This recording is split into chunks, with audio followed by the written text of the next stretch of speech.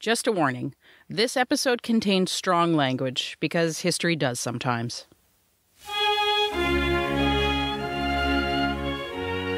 Labor Day, September 7th, 1907.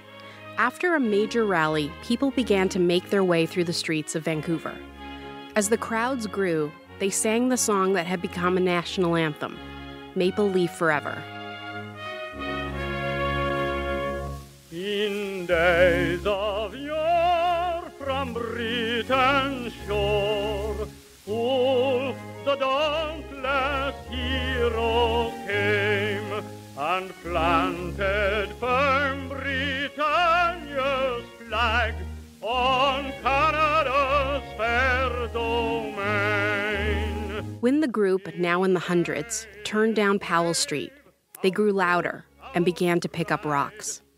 By the following morning, shards of glass from smashed windows were everywhere. Both Japantown and Chinatown had been vandalized. The anti-Asian riots of Vancouver would result in then Deputy Labour Minister Mackenzie King helping to facilitate controls on Japanese immigration into Canada. 40 years later, those restrictions would set the stage for the now Prime Minister Mackenzie King to address the House of Commons on what he would call Canada's Japanese problem.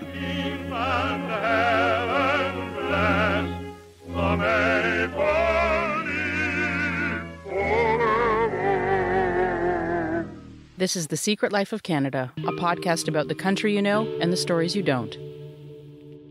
Hey, Leah. Hey, Falen. So I've been doing some reading. Reading? What is this reading you speak of? I've just been watching trash TV. I'm assuming you've been watching trash TV? Okay, yeah, I've been balancing my trash TV with really important history. So by day, I've been reading about the Tashme internment camp, the largest camp that forcibly housed Japanese Canadians during World War II. And by night, I watch Too Hot to Handle. It reminds me that humanity can persevere through some of the worst imaginable circumstances. And also that humanity is the worst for greenlighting vacuous TV shows, which I watch and I love. This could be a whole separate podcast, honestly. Like, we could do Too Hot to Handle. I am already, ready for season 2. But today we're here to talk about Tashme. Yeah, today we're going to look at a significant part of the Japanese-Canadian story.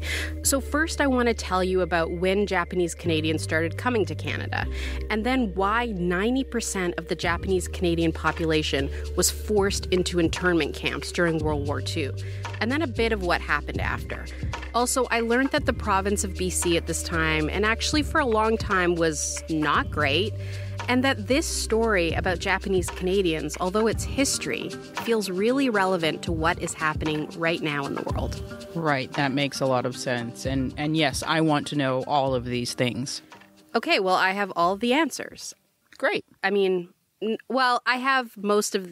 You know what? I chatted with several Japanese Canadians who had the answers. That's a good move. Hi, I'm Lisa Uyeda. I'm the collections manager with the Nikkei National Museum and Cultural Center, and I look after the museum's museum collection and archives. So the Nikkei place is a museum, but it's also a community center and an assisted living facility for Japanese Canadian elders. It's in Burnaby, BC. That sounds amazing. Okay. I don't think I have ever heard of a museum that also houses a living space for elders. It makes so much sense, though, right? Because elders are like living libraries and they carry so much knowledge.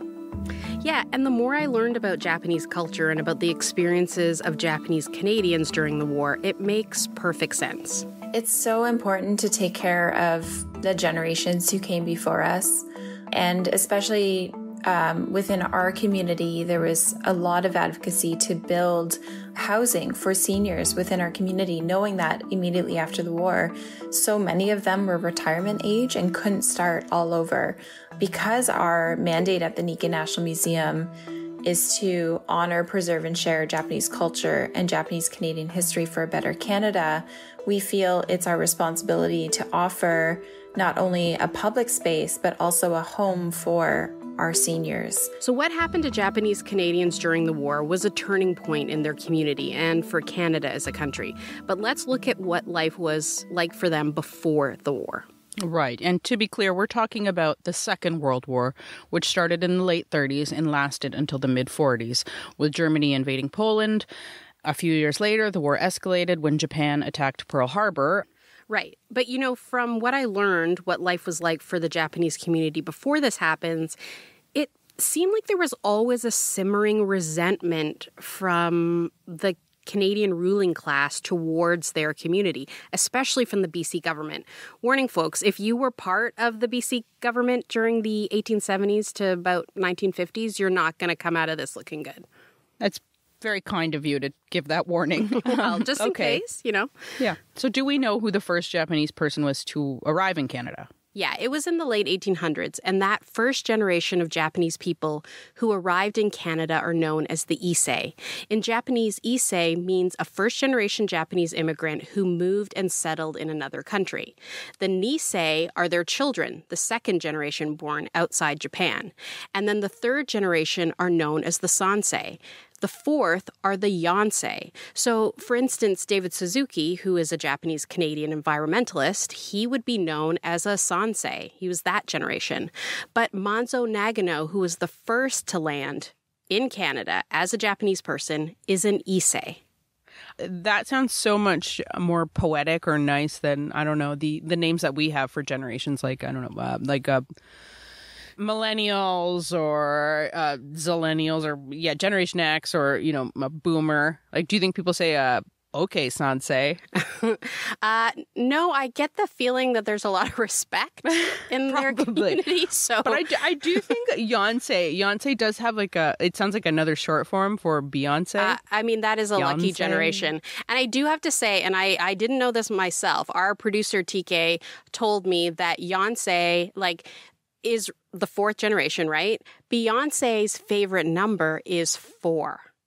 And I don't know what that means other than that generation is a lucky generation, that they have that connection. That is a very random fact to know, and I am glad to know Beyonce. It always comes back to Beyonce. Right. Getting back to Manzo Nagano, he was the very first recorded Issei. A young sailor, he was about 22, and he arrived in BC in 1877. Like most of the stories we've looked at, unfortunately, it's not going to be a huge surprise that the first wave of Japanese immigrants were met with, Oh, okay, I know. It was probably like a welcome basket of baked goods, like Nanaimo bars and butter tarts and maybe some, I don't know, CDs. Nanaimo bars. CDs. I said it was 1877, not 1997. No, okay, their fine. welcome basket contained only suspicion and discrimination, basically. The Issei settled in Vancouver, Victoria, and in the surrounding areas of BC, like the Fraser Valley. Settling there would lead to almost the entire population of Japanese Canadians living in British Columbia for some time. Now, the province of BC was, how should I put this, terrible. It was terrible at this time. You seem to have that readily available, so I think you do. They, took First Nations land, as we know, all the while refusing to sign treaties. That is why the majority of BC, still to this day, is on unceded territory. Yes, 95% of British Columbia has been built on unceded territory. That means the government of Canada has no claim or right to the land. Yeah, and when BC joined Confederation, they celebrated with a law prohibiting Indigenous and Chinese people from voting. Yeah, I think it's interesting to note that at this time in BC, there are around 35,000 Indigenous people and 5,000 Chinese people. The European population was the minority at around only 10,000. So one way to win an election, I guess, is to make sure that the majority of the people who maybe wouldn't vote for you can't vote at all. I don't know. Yeah, I mean, voter suppression is real, man, and we did it in Canada. But, BC didn't want to look like they were singling out Indigenous and Chinese people. So in 1895, they added Japanese people and then eventually South Asian people to the you can't vote because we're scared of you list. All of this encouraged an undercurrent of anti-Asian sentiment that led to the 1905's hate group, the Asiatic Exclusion League. I'm not making this up. That is actually what they were called. Yeah. So we've talked about this group before, and I will repeat, it does sound like a Wes Anderson movie. It really does. The first time I heard about it, I just assumed it was like a movie with Lucy Liu where she leads a powerful group of Asian women who are secret assassins, and they are led by George Takei, who gives them, assignments or something. Right. Okay, so isn't this basically the plot of Charlie's Angels, except it's like an all-Asian cast? And you know what? They should have done an all-Asian reboot to Charlie's Angels instead of the new Kristen Stewart one. I don't know if you've seen it, but it's not good. I haven't. Okay, you saw it? It's bad. Because I thought it was supposed to be good. I don't know. No, it's I don't know bad. why I think that. It was very bad, much like the actual Asiatic Exclusion League. Nice. Also bad. Nice segue. Nice tie-in. Good work. Okay, so this Canadian hate group was based on an American version, right? Which went by the name of the Japanese and Korean Exclusion League. European settlers didn't recognize they were on indigenous land. And because of that, they saw others, such as Japanese people who were also arriving, like they did, as foreigners, as people who were taking their jobs and moving into their neighborhoods. Yep. Yeah, and all the indigenous people were like, hey, what's up?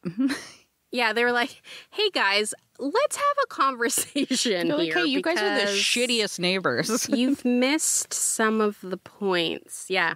Anyway. In September of 1907, anti-Asian riots broke out in Vancouver, with people carrying signs reading, "Keep Canada White." Both Chinatown and Little Tokyo, or Japantown, were targeted. So for 2 days, the Japanese community went out and fought off the rioters in the streets. They had bricks, rocks, whatever weapons they could find. By the end of it, most of the businesses had been robbed or vandalized, and a Japanese language school was burnt to the ground. Oh, God.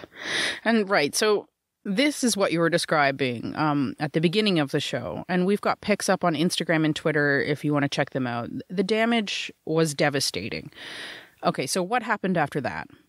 So a couple of people were charged, and the government in Canada did apologize, mostly to the government of Japan and not the actual Japanese Canadians and Chinese Canadians that were affected. Oh, my God. I guess it was more of a, wanting to look good. I don't know. The government started commissions for Chinese and Japanese people to get compensation, and some people did get money for their businesses. But, it's just... I knew there was a but coming here. Yeah, but the general sentiment was to blame, the hot weather for the riots, and also the Japanese. Yeah. I mean, I blame the weather for plenty of things, but a riot? Come on. But also, they also blame the Chinese and Japanese people for immigrating in the first place. Like, guys, you should have expected us to break your businesses. I mean, you moved here. That's essentially kind of the tone that was coming out. So instead of cracking down on the Asiatic Exclusion League, the provincial government of BC pressured the federal government of Canada, and that saw Deputy Labour Minister Mackenzie King, whose face now graces our $50 bill because he became Prime Minister, by the way. He helped to restrict Japanese immigration to 400 laborers per year. So the result was crackdown on immigration, essentially. Yeah. And so this was the atmosphere Japanese Canadians were living under prior to World War II. Yeah, and I mean, people went on with life, obviously, but there was always a feeling that Canada did not want them there. Despite that, the Japanese community really made a place for themselves in fishing, especially farming. They built Japanese language schools, stores. Racism, yeah, it was there, but life in BC was good. And they were citizens just trying to make a life for themselves like everybody else. It was, it was fine. Like all the other immigrants here. Like everybody else. Yes. But by the time the war began, it just didn't take much for the government to decide that Japanese Canadians, people who were born and had lived in Canada for several generations by this point, were not Canadian. They were the enemy. Fear and war hysteria resulted in the forced removal and dispossession of Canadians. Systemic racism has always existed in BC, so the tension was even higher by the time Canada declared war on Japan following the December 7th, 1941 bombing of Pearl Harbor. The federal government invoked the War Measures Act and labeled Japanese Canadians as enemy aliens, despite the Army, RCMP, and the government declaring that Japanese Canadians were no danger or threat to national security. So in January of 1942, BC Premier John Hart appointed the cabinet minister George Pearson to lead a delegation to Ottawa to partner with Vancouver MP Ian Mackenzie to advocate for the forced removal of all Japanese Canadians from the province. And so a month later, the federal government passed the executive orders necessary to start that process, and later the dispossession of property. And even municipalities joined in and supported it. Vancouver's mayor at the time, Jack Cornett, was quoted as saying, "Deport all Japs, get them out of here." Things were bad, obviously, and they were so bad and tense that Chinese folks started to wear buttons with the words, "I'm Chinese," so they wouldn't face the abuse that was being inflicted on Japanese Canadians. Oh, God. Yeah, it was bad. Yeah, so when people were forced out of their homes, was it gradual over a couple of years or months, or was it really fast? I mean, Lisa told me it was a bit of both. There's always been that systemic racism, so knowing that and knowing that policies have always been in place to marginalize peoples, then you could say it's gradual. But when the War Measures Act was enacted, everything happened really quickly. That resulted in the injustices done to Japanese Canadians. The War Measures Act was enacted on December 7th, right as soon as the news of Pearl Harbor broke, and Canada declared war on Japan. And the next day, 1,200 fishing vessels were rounded up and detained in Annieville Slough, which is near New Westminster. And you had to be a Canadian citizen or naturalized Canadian to own a fishing vessel and a license, but the Canadian Navy, under the orders of the government, still rounded up all the vessels anyways. And some of the men were out on the water when it happened and had their the Navy crews come up to them and escort them all the way down to Annieville Slough. And those who were from the north, like Prince Rupert, and they were out on the water, they didn't have a chance to go home, tell their families, get their belongings, put on a warmer coat. They often never returned home ever again. Many men just disappeared all of a sudden. They were removed from a 100-mile zone that the Canadian government decided was a protection zone. For them, the Canadian government, it was too close to the water, and they said they didn't want Japanese people too close to a port. They were, I guess, worried about a homeland attack, especially by fishermen. There were a lot of Japanese fishermen because they saw their boats as a threat. I guess they thought they would put bombs on the boat. So anyway, they took many of these men and sent them to road camps. The big fear was that Canada had one of the largest populations of fluent Japanese speakers in the British Empire. And so instead of seeing this as a benefit, the government used it to justify internment. And the men were forced out to road camp projects, forced labor projects, building Canada's highways, mostly in BC. And some were sent out to other labor places in Ontario, such as mushroom farming. And those who resisted and protested and didn't want to be separated from their families, they ended up getting wrongfully detained and incarcerated in prisoner of war camps until after the end of the war. The road camps, which included the Yellowhead Blue River Highway project that runs north of BC, all the way up near Jasper and into Alberta, that project there, they had such grueling conditions. The first men who were rounded up were sent there, and they lived in the train cars because there was no adequate housing for them. There was no food for them. If there was, it wasn't meeting nutritional value. So they did their best to speak up. They had a community representative speak to the person in charge to try and get better conditions for them. They were paid surprisingly very low compared to the other forced labor individuals who were working there, many who were Doukhobors, but they were of a white background, so they were paid a little bit more. When I'm on major highways in Canada, I always think about the Indigenous people who probably laid the foundation.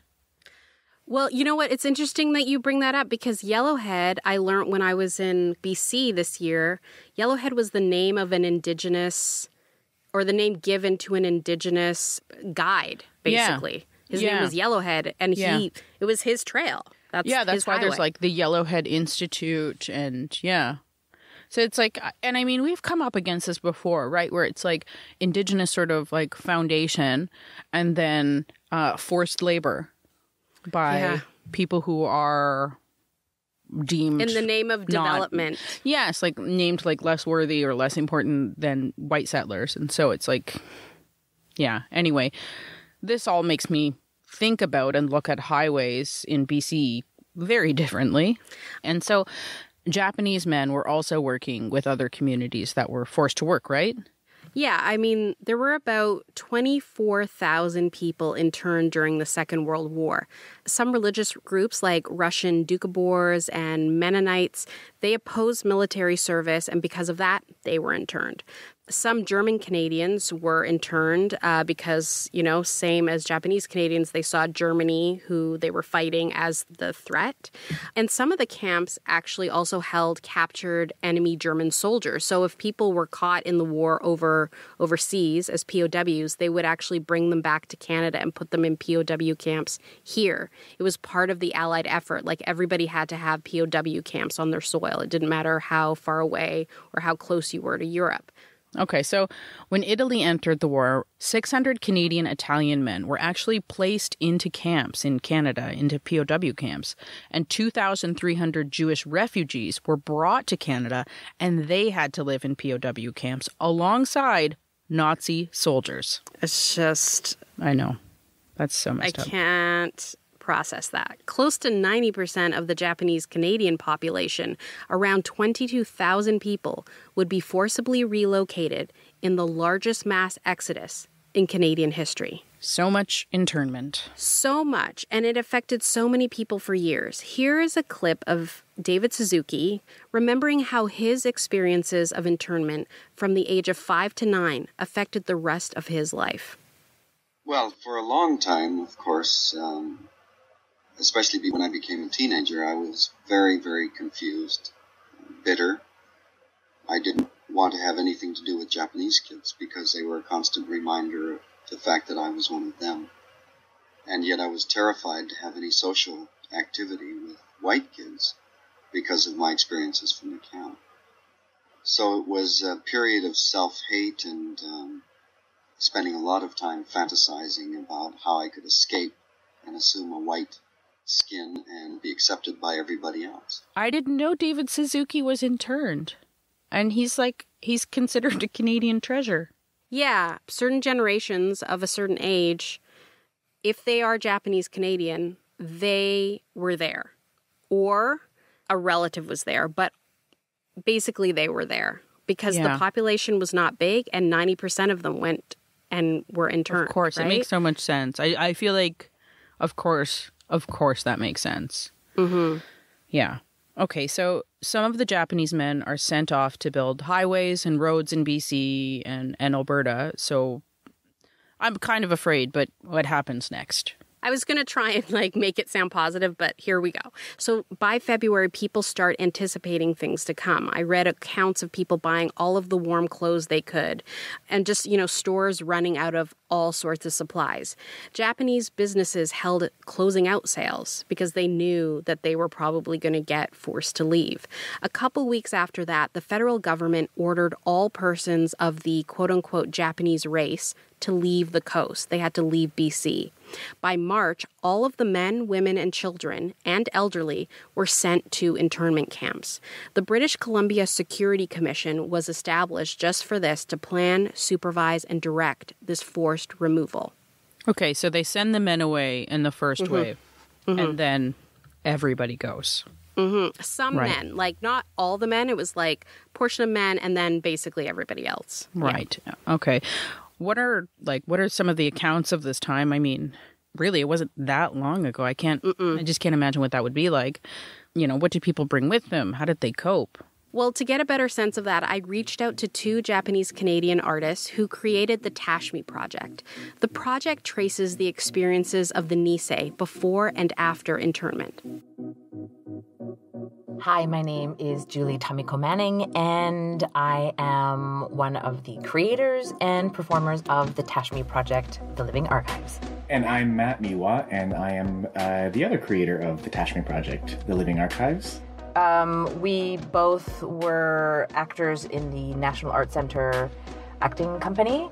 So we worked there for a couple of months. And so throughout those months, Matt and I got to know each other, and we discovered that we were both half Japanese. And then we discovered that both of our families had gone to the same internment camp, which was a really crazy thing. And so the two of us wanted to delve into that history that had been really difficult for us to find as we were growing up, because no one wanted to talk about it. But we figured together we were stronger to kind of attack the idea of a bit of a missing history.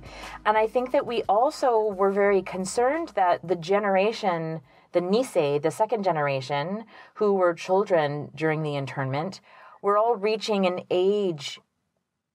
I mean, to be honest, we were afraid of losing them soon because they're all in their 80s and 90s. We wanted to get their stories and at the same time create a story for the community itself. Julie and Matt told me many stories of internment have not been passed down. It's been this unspoken thing in a lot of Japanese Canadian families. So they felt this urgency because growing up, they had only heard one or two details about that time. I remember stories that were told in the family, and I'm not even sure who told them. But there was one story about waking up to icicles beside them in the bed because the walls were not insulated and because it was so cold in the winter. And then the other story was waking up in Hastings Park, which is where they gathered everyone before sending them to the internment camps. And so everyone was on bunk beds and the kids would go on top. And so my aunt would talk about waking up in the morning and seeing everybody's heads pop up. But the stories were fun stories. Like there were just these two memories, and they were like, oh my God, when I was a kid, like I woke up next to icicles, you know?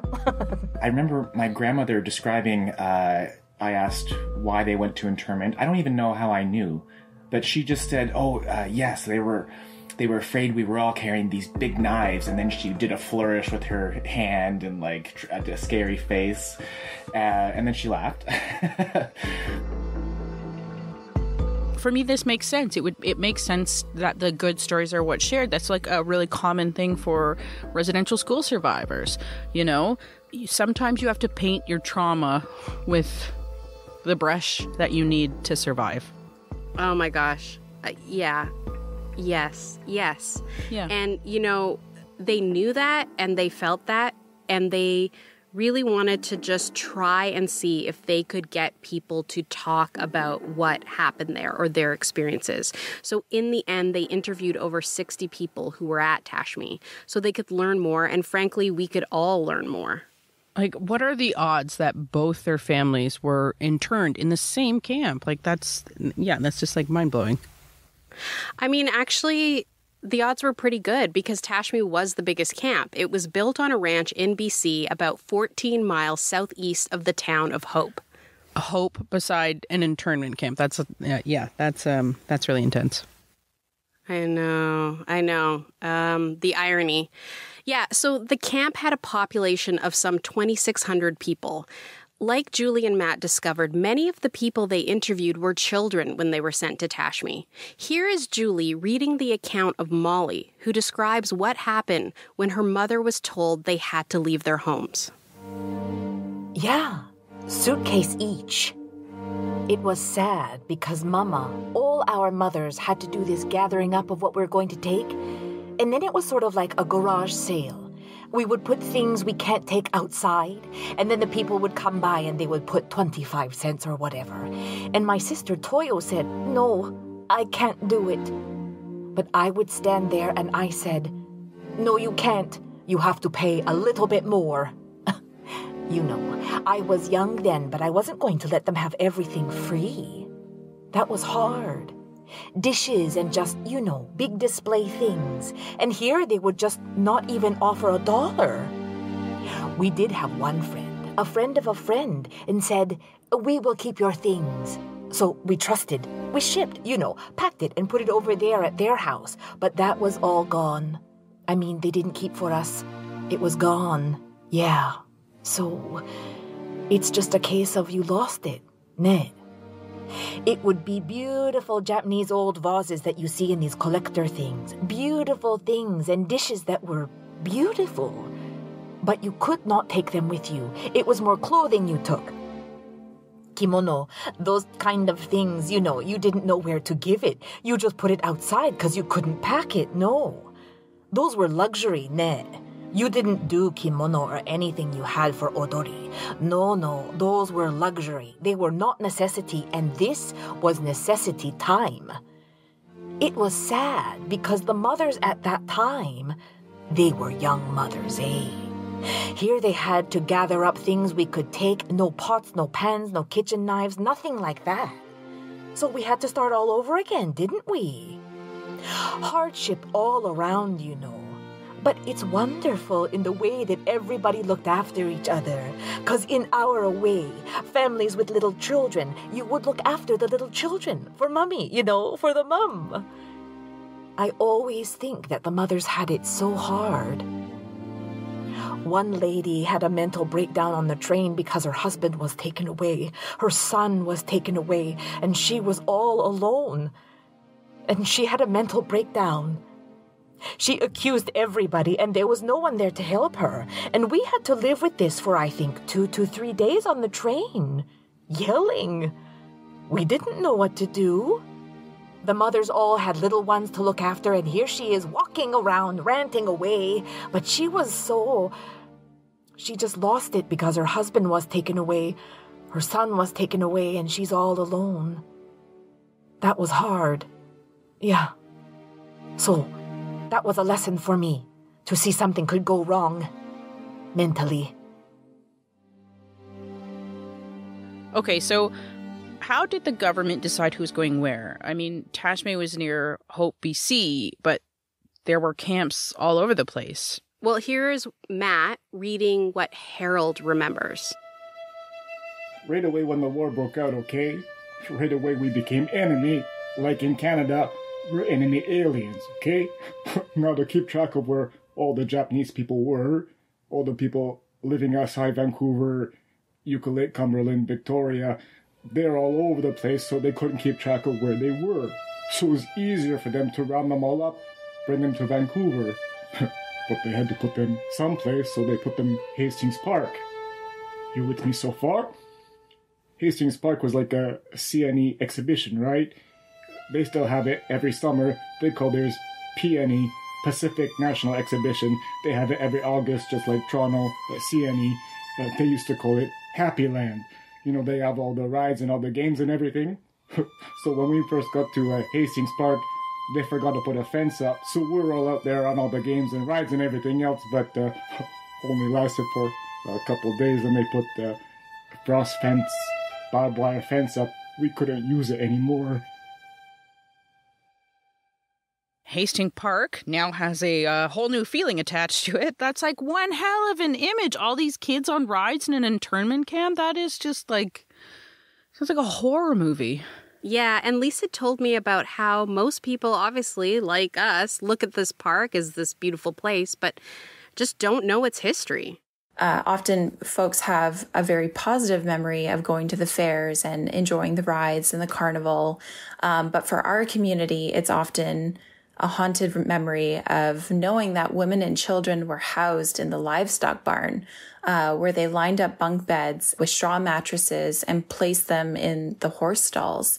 And there were feces everywhere, maggots everywhere. People recount horrible stories of the smell and the stench, and it just permeated in everything that you wore and owned. Hastings Park had set up, because there were so many people, they set up the men who were 18 and over in a separate facility. So they were housed away from their families in the foreign building. And if young boys wanted to go and visit their mothers, they had to go and get a permit to be able to enter into the livestock building. So because of everybody that was in there, they also had to come up with a mess hall and feed everyone.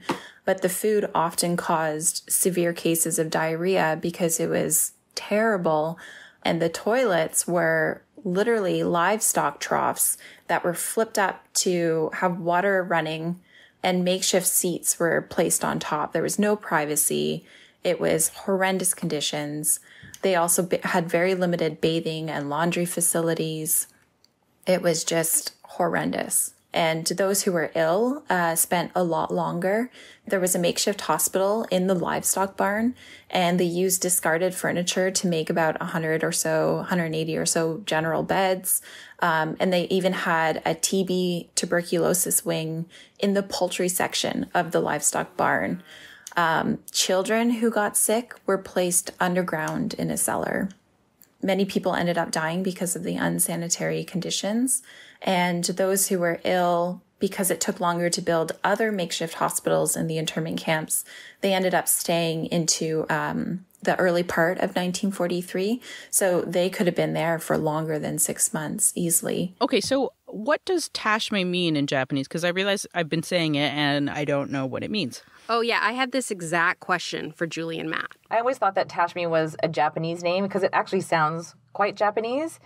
But it's the first 3 letters of the last names of 3 men that worked for the BC Security Commission.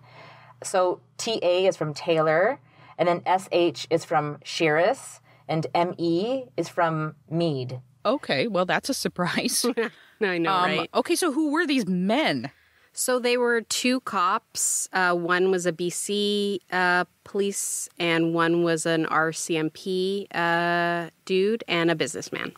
2 cops and a businessman. That sounds like a movie, for maybe an adult would enjoy on an evening for special alone time. It's what a lot of people are doing in quarantine sounds like a right store. now. It sounds like a store in It does sound like in 2 Greenwich cops in a Village business that sells leather.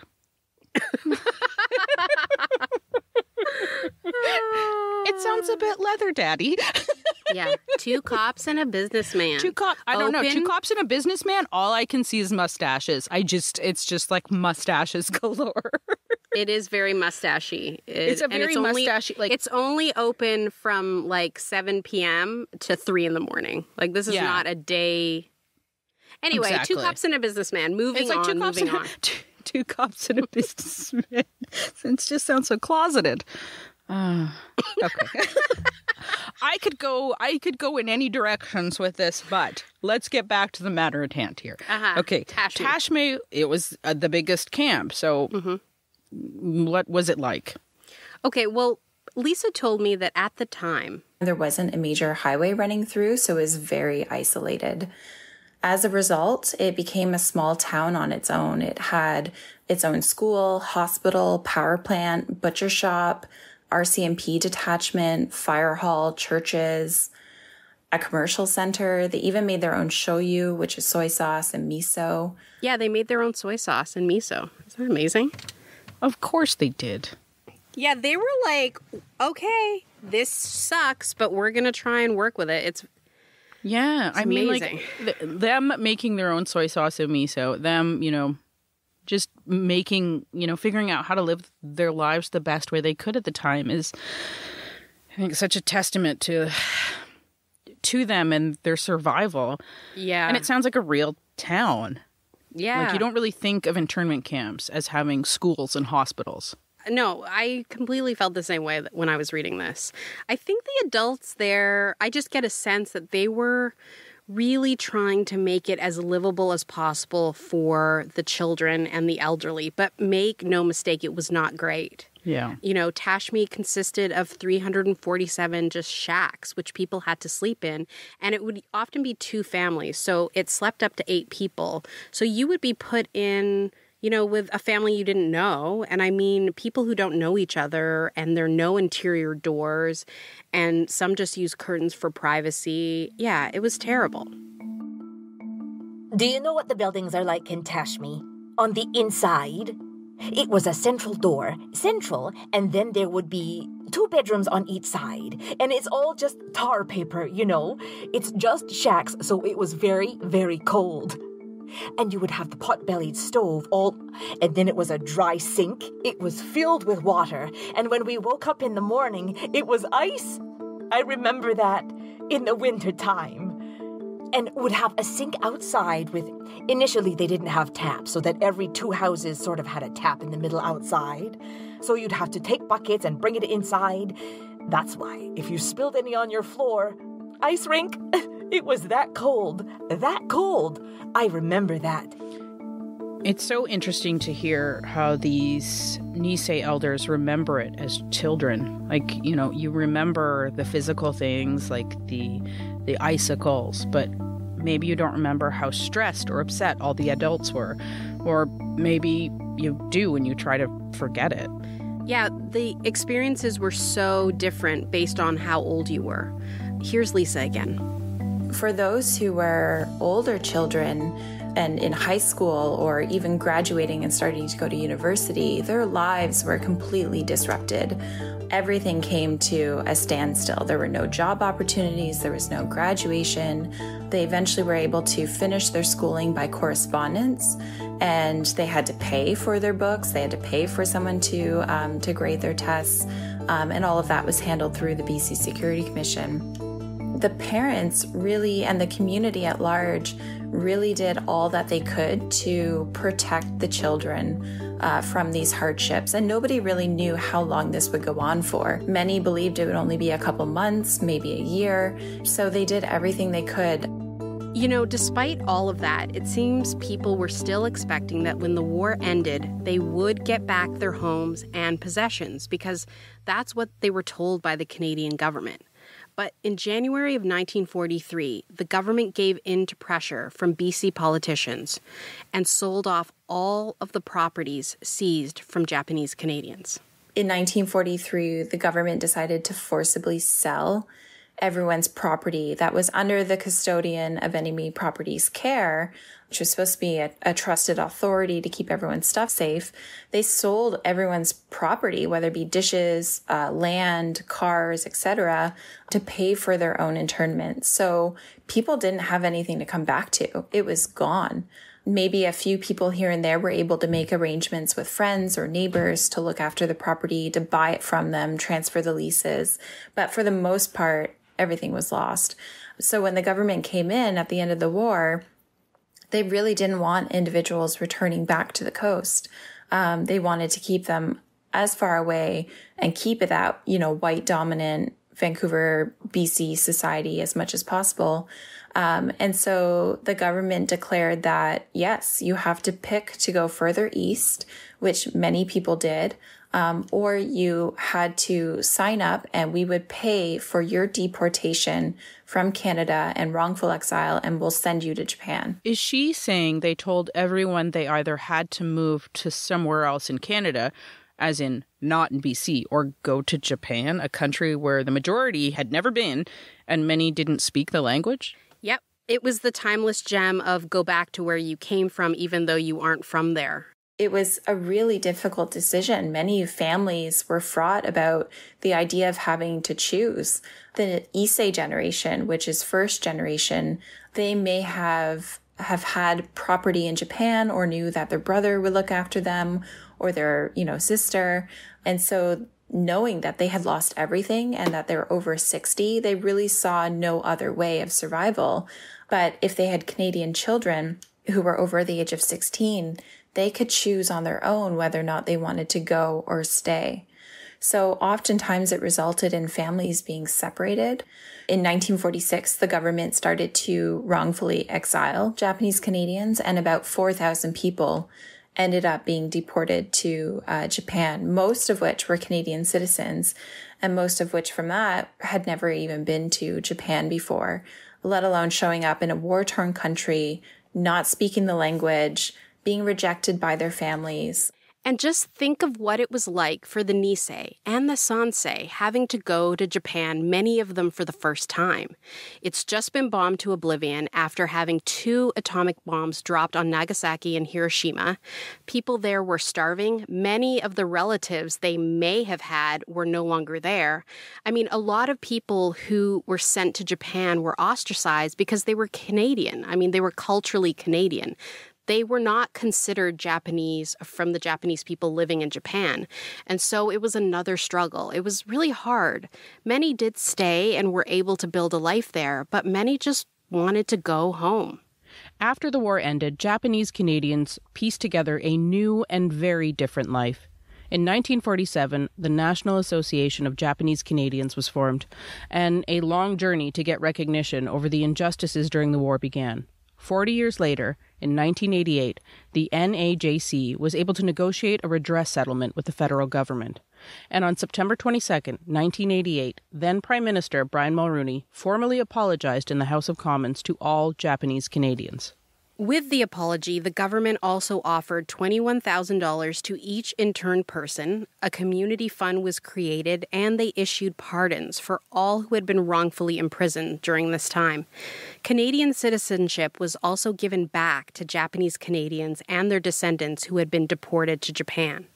The NAJC also negotiated $24 million towards the creation of what is now the Canadian Race Relations Foundation, whose sole purpose is to work for the elimination of all forms of racial discrimination in Canada. That does not sound like enough of an apology. Just in my opinion, that's not enough of an apology. Yeah. I mean, it's good it was able to happen, though. And, of course, 40 years later, that meant that many of the people who went through internment never saw or felt that apology. Yeah. Here's the thing. Here's the thing that I'm like, Canada is like known for being like, we always say sorry. It just takes 40 years. Yeah, and sorry's good, but it would be better if we just don't have to keep apologizing for things anymore. I just, it makes me think of all of the ripple effects, the things that we all lost as a result as Canadians. I mean, have you ever been to Japantown in Winnipeg? No.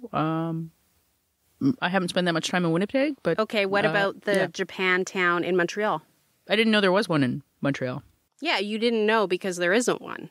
In fact, there are only 2 cities that have Japanese districts in Canada, and those are Vancouver and Toronto. And that's because many people in the community didn't want to be visible after the war for fear of, everything that had just happened. Yeah, the community was so forced to spread out as much as possible. And there was a lot of shame around being Japanese Canadian, speaking the language, doing cultural activities.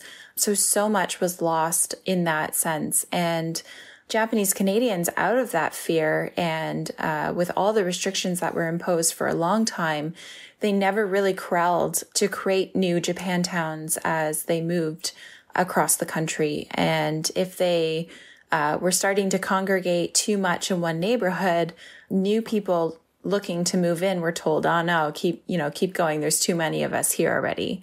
So it was really difficult. But the community was very supportive of one another, and they knew that people were falling on hardships. Nobody would rent to them. Nobody would hire them. Restaurants wouldn't feed them. They would refuse their service.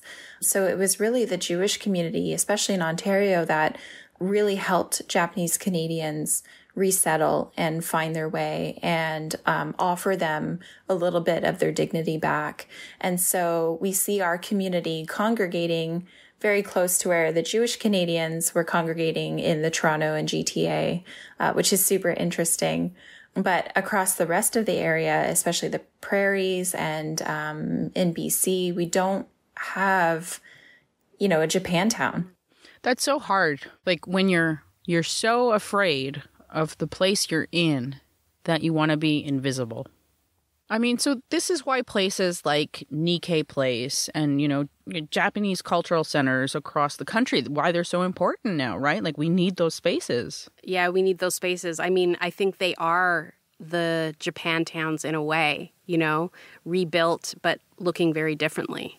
And so that's why now cultural centers kind of replace that feeling of not having a neighborhood to call our own anymore. And they've become an integral part of not only the healing process, but also reconnecting with language and culture and community and inviting those in who want to learn as well. I feel like I want to cheer, every Japanese business, it's like stores or schools, any Japanese establishment I see. 100%. I totally agree. But, the more things change, the more they stay the same. Police say they've seen an increase in hate-motivated incidences targeting Asians. Vancouver police hope you can help them find suspects in 2 separate and disturbing attacks. The call comes amid a rise in reports of attacks against Asian people in this city. Police report 11 anti-Asian-based hate crimes last month alone, and more incidents so far this year than all of 2019. When I heard about people of Asian descent being pushed to the ground and buildings being defaced with anti-Chinese slogans, I was angry. Hate has no place in British Columbia, period. We are in a time when anti-Asian rhetoric is on the rise around the world and in Canada, and we are seeing more hatred spewed against immigrants and refugees. I asked Lisa, Julie, and Matt, this new generation, what they took away from all of the stories they learned about the Issei, Nisei, and Sansei.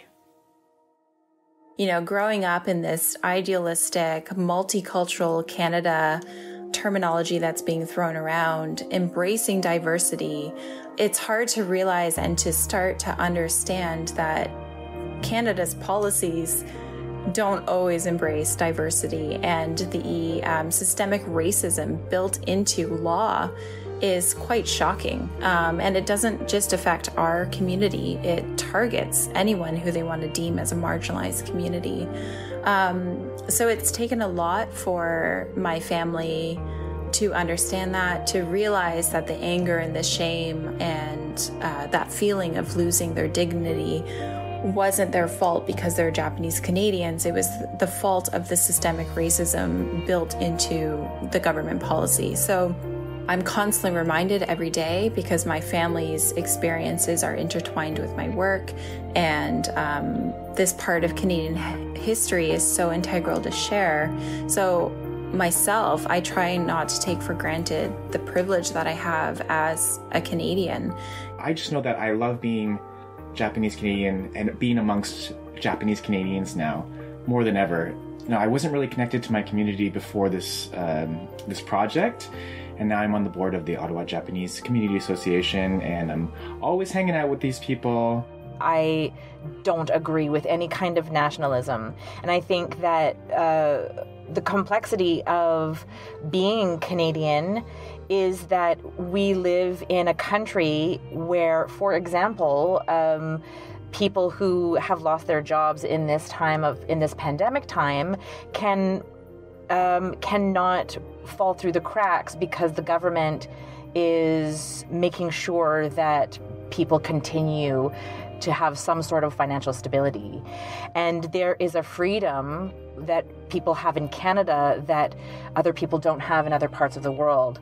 However, there is a huge danger in becoming nationalistic because that keeps us from seeing the issues that do still exist. Because something like this happened in Canada, it means that something like this can still happen in Canada.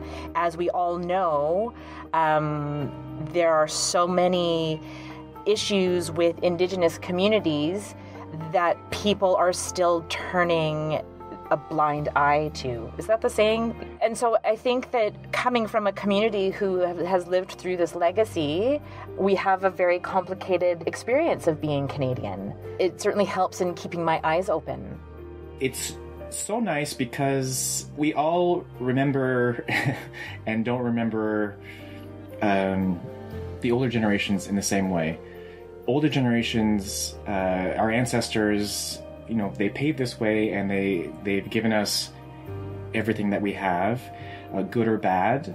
And that's the common experience for all Canadians. And to form a deeper connection to your ancestors and to your elders, living in past, is a super important way to keep society healthy and going, and keep yourself healthy and connected. There's a few points throughout the show where the generosity of the Nisei, the second generation, shines through, where they don't blame their neighbors for what has happened to them. I think that we just have to keep unsiloed and keep our connections to our neighbors very strong, and remember that you're friends with more people than you think, more people than you remember. Friendships will come out of you and they will surprise you. And I think that we have to let ourselves be open to that.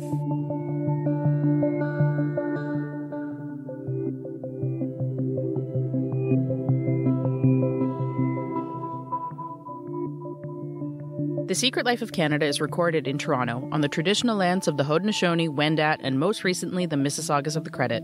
And it was also recorded at the Nikkei Museum in Burnaby, located on the traditional and unceded territories of the Musqueam, Squamish, Tsleil-Waututh, and Coquitlam nations.